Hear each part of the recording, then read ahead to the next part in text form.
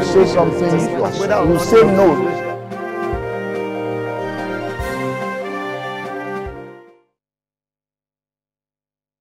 All right, welcome back. Before we delve into our open day topics, we need to talk about some of the expectations from the Buhari government. We have now been joined by Ajuri Ngelale, a senior special advisor to the president on public affairs.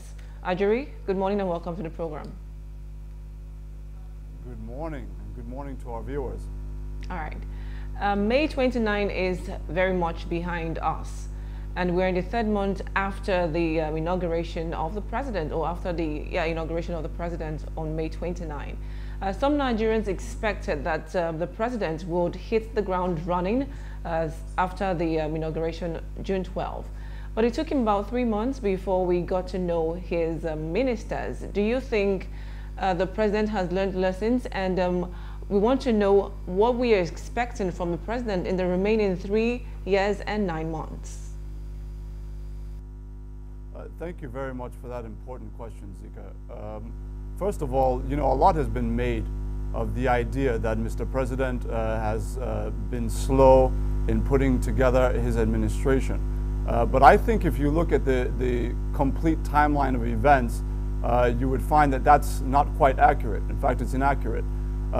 First of all, before the election, you require, or just after the election, but before May 29th, when the last Federal Executive Council was preparing to leave office, what we saw were some of the longest Federal Executive Council meetings in the nation's history. The reason why they were so long wasn't just because they liked to greet each other and talk. It was because they had a series, very voluminous sets of memos that needed to be passed ahead of the expiration of May 29th, because the president and the administration, the office of the secretary to the government of the federation, the vice president, they understood that they needed to move ahead of schedule so that this gestation period for the new government to be put in place would already be set in terms of the memos that needed to be signed and approved and finalized, so that in the interim period you would have the permanent secretaries and the directors and the various MDAs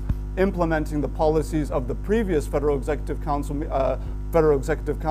before the establishment of this new Federal Executive Council. So I just want to assure Nigerians this morning that even though there was this gestation period, there was absolutely no slowdown, no lapse in governance because of the vision and forward thinking of President Muhammadu Buhari.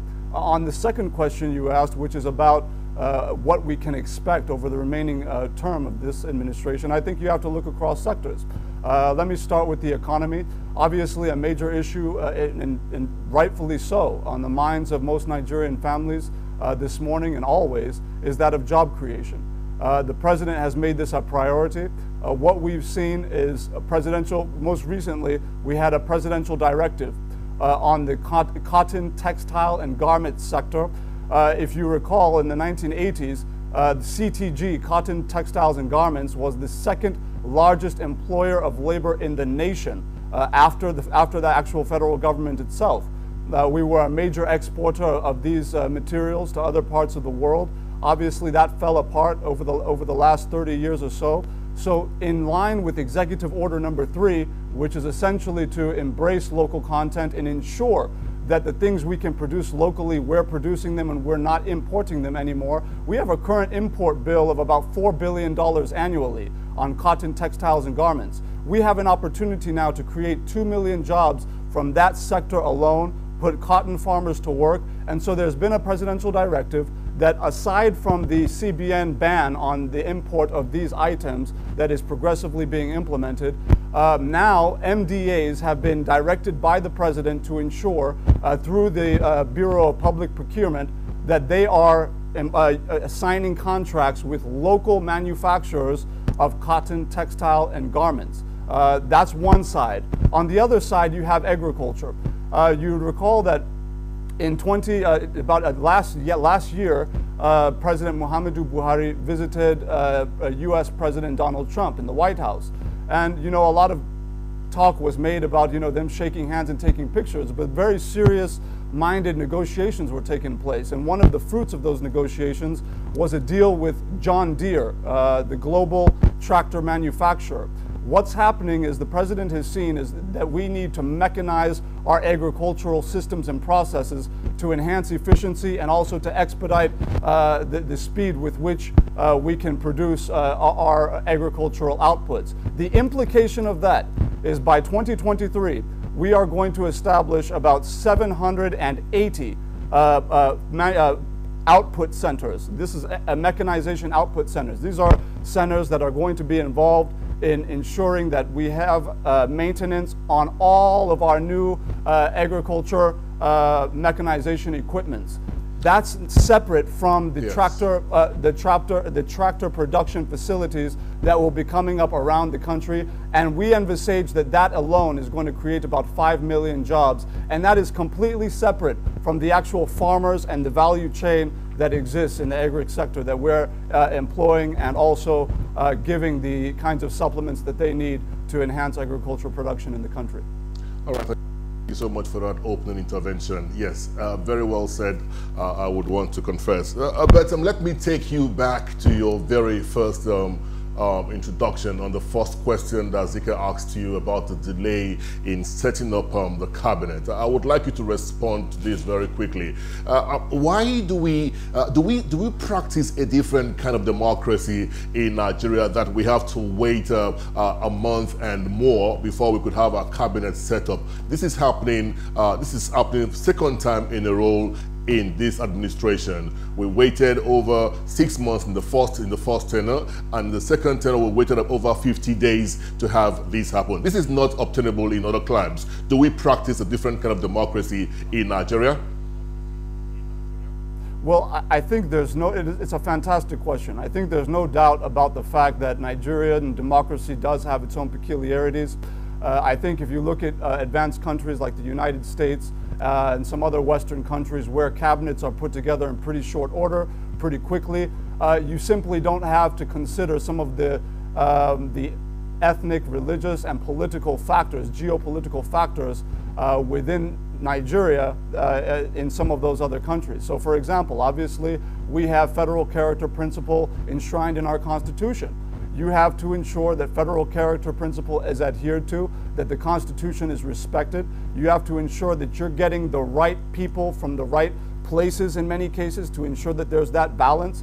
These are things that other foreign administrations simply don't have to deal with. So yes, there are peculiarities. I think even in view of those peculiarities, you would also take a look at the National Assembly, for example, that we have a National Assembly, a structure in place where the National Assembly is obviously set in place after the inauguration of the president. So obviously May 29th, the president's inaugurated. In the second week of June, we have the inauguration of the National Assembly. Then once you have the inauguration of the National Assembly, you have to now figure out the leadership positions, the principal positions that are going to be established across parties. And then from that point, you're able to sit down and begin a ministerial screening process. I mean, when you look at the series of processes that we have in place that have been provided for us by our founding documents, at least of this Fourth Republic, you'll know that it's different from other countries. And sometimes I think President Muhammadu Buhari is unfairly blamed for some of the constraints that he has to face constitutionally on these issues.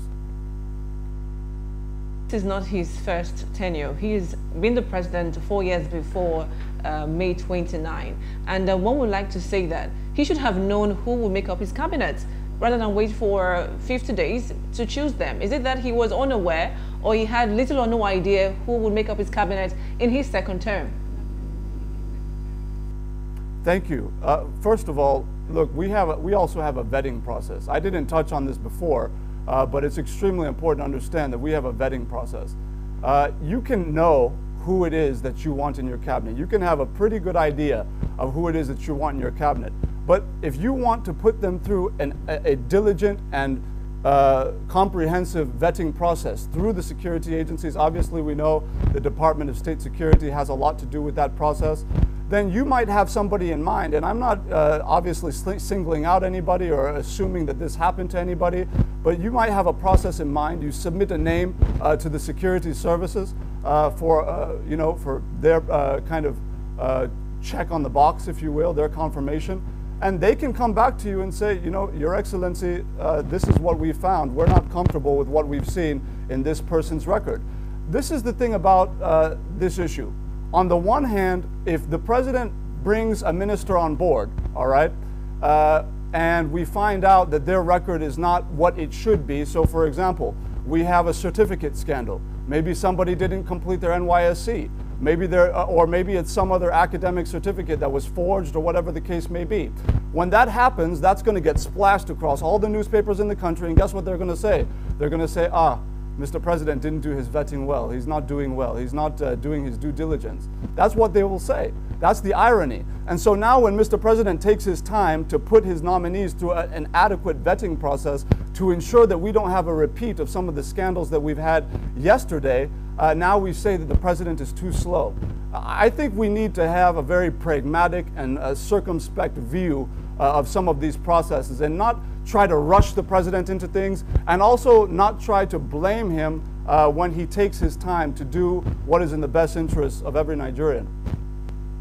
I really want to hope that this will be a topic for conversation within the presidency going forward. Now let's move to other issues that are very germane in the hearts of many Nigerians.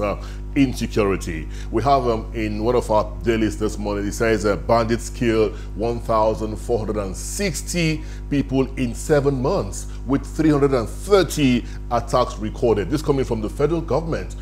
Now, Nigerians are still not comfortable with the level of attention that insecurity is getting in recent times. So how does this worry you? I don't know that I agree with the assertion that Nigerians aren't comfortable with the level of attention that insecurity is getting. What I do think is absolutely correct is that Nigerians are extremely concerned, and they should be. I think the Nigerians are frustrated that they continue to see casualties, and they should be. These are innocent Nigerians who are losing their lives. But the idea that there is inadequate attention being paid to insecurity is absolutely false. This is an issue, the president has been very open about this. This is an issue that he stays up at night thinking about, he wakes up early in the morning thinking about. There's nothing that is on the forefront of Mr. President's mind than the issue of insecurity and stopping the bloodletting. I think he's been very clear in his public statements that, first of all, you cannot develop a country if that country is not safe. You cannot attract investment if that country is not safe. These are realities that the president understands, which is why it's at the forefront of his mind, which is why we have seen a series of moves, new military formations being moved around the country to ensure that we halt these banditry attacks. We've seen significant progress in Zamfara. You'll recall with me that we were seeing 50, 70 people dying on a daily basis in those numbers in Zamfara just in recent months. We're not seeing quite those same casualties. We've seen a slowdown. So you've given us the yearly figure of 2019 so far, but I think if you break it down on a month-by-month basis from January till now, you would have seen a significant slowdown as a result of the president's actions. Are we there yet? Absolutely not, which is why the president is not resting on his oars. There's a lot of work still to do in that regard, but clearly this is something that the president cares about. It's something that he's working very hard to address, and he has come out publicly to state to the Nigerian security agencies, particularly the Nigerian army, that anywhere you see a bandit, neutralize him. Don't wait. We're not looking for arrests. We're not necessarily looking for some sort of long justice process. If you see a bandit who is lethal, who is threatening the lives of our people, eliminate that bandit. That is the order. All right, are we looking forward to seeing some rejig in the security architecture? If you recall, recently there was a clash between the military and the police that saw about 3 policemen and 2 civilians who lost their lives. Now, in terms of intelligence gathering amongst the security outfit, do you see the president or the presidency making a change in security chiefs or the way things are done? Well, I think there's no doubt about the fact that there will at some point, just by virtue of the limits on the tenures of the security chiefs, obviously there will be changes. There is obviously a hierarchy within the branches of these services that dictate that indeed change is inevitable. You are going to have some people who are being prepared, even in the theaters, for general leadership. I mean, at the very top of these organizations. So the president is obviously aware of that. We've seen in recent months some very strategic promotions within the Nigerian army and within some of the other services. I think that that is a pointer to the fact that you will have at some point in the near future a reshuffling of the deck, so to speak. That's an inevitability. That will happen. The question is when. If you're asking me for a date, that has not been established yet. That will be considered at the prerogative of President Muhammadu Buhari, and we will we'll wait his choice, and we certainly will trust that he would engage that decision with utmost discretion and wisdom as a former head of state and general. Just about a week ago or thereabouts, some Nigerians were arrested in the U.S., numbering about 80. And then the nation so far is being represented in a very terrible light. Let's look at what the government is doing in terms of image laundering. 80 people could completely rubbish the integrity of over 200 individuals. Tell us, what is the government doing in terms of image laundering for the nation? Well, I would say this morning that the concern should be less about image laundry because that's cosmetic. That's cosmetic. It's outward. The image more, the issue, the focus more should be placed with a greater emphasis on value reorientation within, because that's inward. That is what eventually manifests itself in the kinds of outward activities we see in Nigerians both here at home and abroad. Value orientation is where it should start. We need to change the way that we think. We need to change the way that we speak. We need to change the way that we conduct ourselves, both in our private and public spaces. I think that if we take this seriously and we start even from the institutions, from education, for example, we need to reorient our kids. We need to figure out how it is that we're going to adjust our value settings and systems in such a way that indeed we are a good example for the next generation as we move out into the world. But to your question, once we address the issue of value reorientation, we now need to figure out the perception issues, as you mentioned. To that end, we have seen in recent weeks the announcement. We have had obviously a series of killings in South Africa. I think about 10 so far this year, or thereabout, give or take about 10 or 11 this year. What has happened is President Muhammadu Buhari has been in touch with President Cyril Ramaphosa to set up a binational commission that would institutionalize the processes that would ensure that very swift and adequate justice is meted out to anybody who is found to be involved in the killing of any Nigerians or any other African indigents, for that matter, within South Africa. We have set up this binational commission to also ensure that if failure to conduct those measures occurs in South Africa, we also have retaliatory and response mechanisms in place from our own end. These are some of the proactive measures being taken by Mr. President. And on the large, we need to figure out how it is that we can work with some of our embassies abroad. And we've heard from the Minister of Foreign Affairs, Jeffrey Onyama, that he's working very actively with embassies around the world to ensure that we begin to really bring our diaspora community together in such a way that we can really rub minds and figure out what it is that we represent in our various countries, so that while we're good citizens and good ambassadors within those countries, we're also figuring out how we can group together and bring in some of the foreign interests into Nigeria in terms of foreign direct investment, etc. So I think a series of measures are being taken, and Nigerians will certainly see the implementation of those measures as time goes on. We have a visit to South Africa coming up in October, where Mr. President will go for the first time in his administration since he took office to visit the South African president, and I'm sure we will have more announcements from there. All right, you touched on the internet fraud that we got news of earlier this week. but there are other drug-related offenses that Nigerians are alleged to have committed in other countries. I'm wondering, what is the duty of the NOA? Because it seems it's been quiet for so long, and it doesn't, project the image of Nigeria on Nigerians as we expect. What is the duty of the NOA? Well, there's no doubt about the fact that the very existence of the National Orientation Agency, previously known as MONSA, as many of us would recall, is to conduct the kind of value reorientation we're talking about. And that's something that we're going to take a look at to figure out how we can. It's one thing to, kind of adjust value reorientation processes in an institutional setting like the NOA. It's another thing to try and tailor whatever value reorientation strategies you have in mind to the specific challenges that you face. Obviously, we know that there is a drug problem in some parts of the country, a drug export problem, I should say.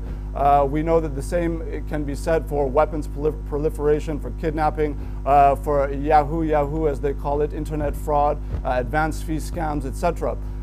These are things that can be seen in terms of hotspots.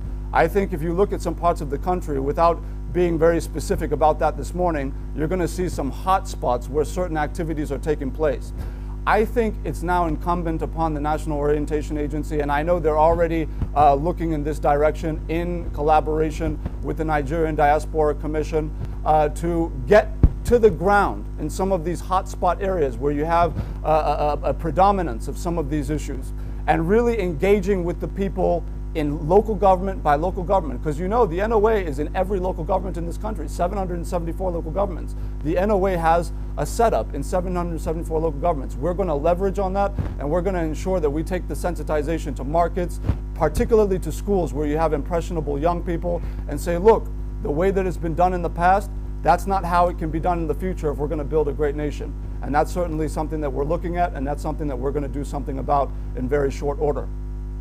Staying with value reorientation, we talked about the education sector. We're looking at the sector that is getting a paltry 7.05% of the 2019 budget, which is about 620.5 billion naira for the year 2019. The education sector in itself seems to be an issue at the moment. This is as against the 15 to 20% allocation by the UNESCO. Do you see our education sector as in the right, its right place to propagate this value reorientation? Thank you very much. The education sector is very central to the development of the nation's economy moving forward, because obviously we're moving away from natural resources and we're looking at human resources to develop a sustainable and inclusive economy that other nations can now brag about. To your question, one of the things that we have looked at in the next level to ensure that we put in place is a policy in which we are going to prioritize the budgetary allocations of the education sector, but within that, what are we going to do? And the answer to that question is that every year, 10,000 schools, 10,000 public primary and secondary schools within the network of the National Economic Council, because obviously state governments are responsible for primary education, so we have to rub minds together between the federal government and the state governments to make this work. But 10,000 public primary and secondary schools are going to not just be renovated and refurbished, but they're also going to be equipped with the latest in ICT technology in collaborations with companies like Microsoft and Google to ensure that we revolutionize the curricula across the nation in every state to embrace STEAM. That's science, technology, mathematics, arts, etc. Machine thinking, we're bringing in robotics, we're bringing in coding, we're bringing in practical education into our curricula. That is a key component as we begin the next level. So from public infrastructure to the actual content of what children are learning, we are addressing those issues within the next level document. Again, we're also retraining our teachers, because you cannot teach a child what you do not have.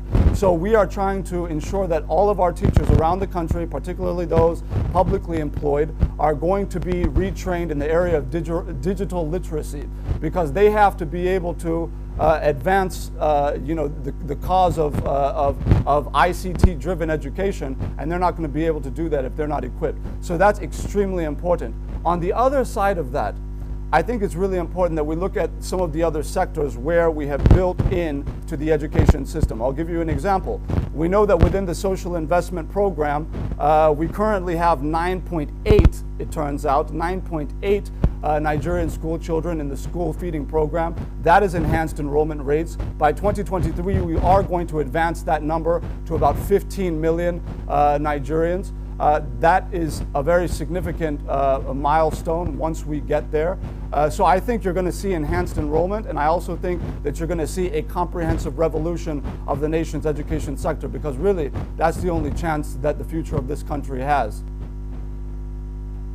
That we would have loved to touch on, but time is against us. But let's talk about the issue of power generation, which of course we know is the bane of a lot of businesses in Nigeria, especially the small and medium scale enterprises. Despite the Executive Order 3 the President had signed into action some years back, what do you think can be done to improve the power sector? What are the plans of the President to improve the power sector? Well, at the forefront of that certainly is going to be the most recently signed Siemens deal, the deal with the global engineering giant Siemens from Germany. We had their global leadership come in just a few weeks ago to sign that memoranda of understanding with the federal government. What that is going to entail is this. We have seen over the last 4 years, because again, if you're talking about the next level, you have to talk about what it is that has gotten us to this point. Over the last 4 years, there has been a gradual improvement in power generation and transmission, but there has been very little improvement in power distribution, because those are privately owned companies in which the government cannot intervene.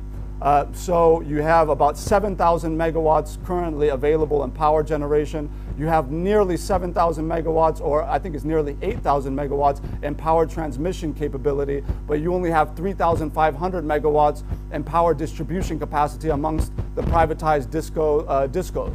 Now, what the Siemens deal is going to do is Mr. President in his wisdom has said, we're not going to build new power plants and enhance generation if we can't distribute it to homes and businesses. So we're going to focus this plan on distribution, fixing distribution so that available power is getting into homes and businesses so that we can have steady running light across the country. So by 2021, which is 2 years from now, you're going to see an escalation from 3,500 megawatts distribution capacity to 7,000 megawatts distribution capacity, which obviously means that we are going to be moving all of that generation capacity into the homes and businesses of Nigerians. By 2023, because we are simultaneously building some other plants that have been ongoing now for the last 4 years plus, we are going to have a generation capacity of about 11,000 megawatts, transmission capacity of 11,000 megawatts, and ultimately distribution capacity of 11,000 megawatts by 2023 within this Siemens deal. If we get to 11,000 megawatts, which I'm certain we will,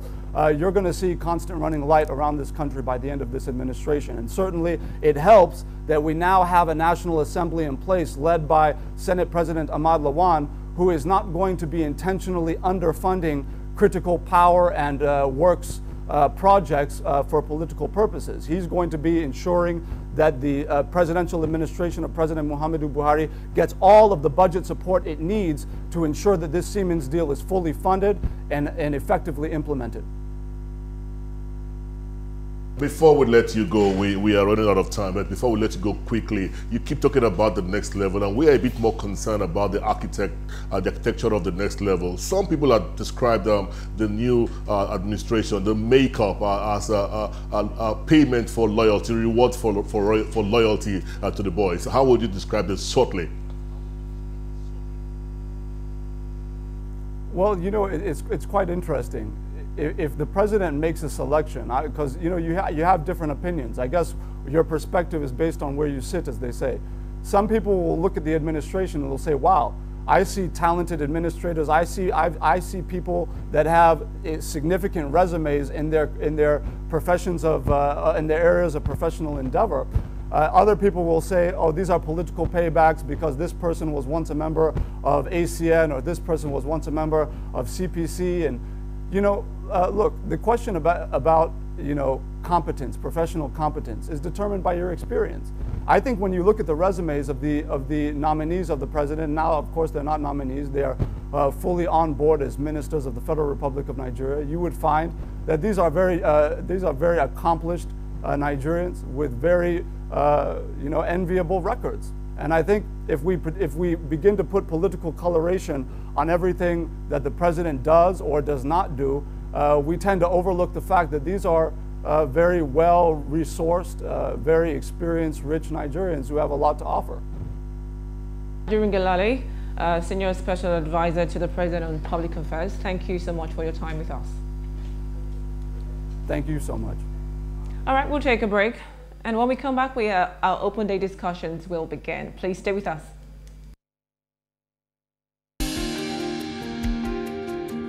Here, the controversy ends.